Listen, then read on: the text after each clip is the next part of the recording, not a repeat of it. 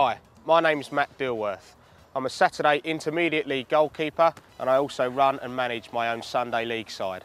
And today I'm going to take you through some footballing basics to help get you started.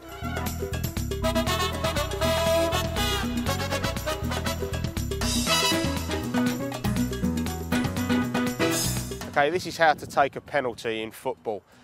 This is going to be your team's golden opportunity to get themselves a goal here. Just you versus the keeper from 12 yards. The odds are in your favour, you're expected to score, so it's a very pressurised moment of the game.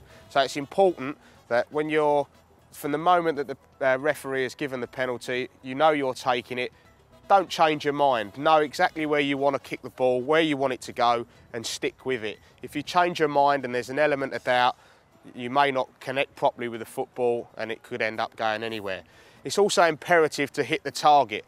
Make the goalkeeper work. If he's going to save it, make sure you've given him some work to do. And if you do hit the target and he does choose correctly and go the right way, there's always a chance that he won't be able to keep it out and he'll only be able to palm it into the side net or something like that. So here I'm going to try and strike the ball, in this instance, very hard. You'll see different types of penalty takers, whether it be to smash it as hard as they can, to side foot it into the corner, or wait, hesitate and wait for the goalkeeper to commit himself. But in this instance, I'm just going to try and hit it as hard as I can, and I'm going to try and hit it to the goalkeeper's left as we look.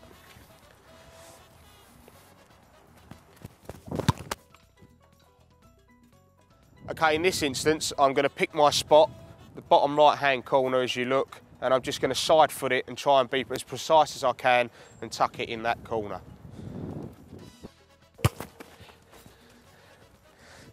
And for the very confident penalty taker, you can hesitate and stagger your run. You try and make the goalkeeper make his decision before you've made yours, and if he commits himself, you've then left yourself one side of the goal to stroke the ball home with little power.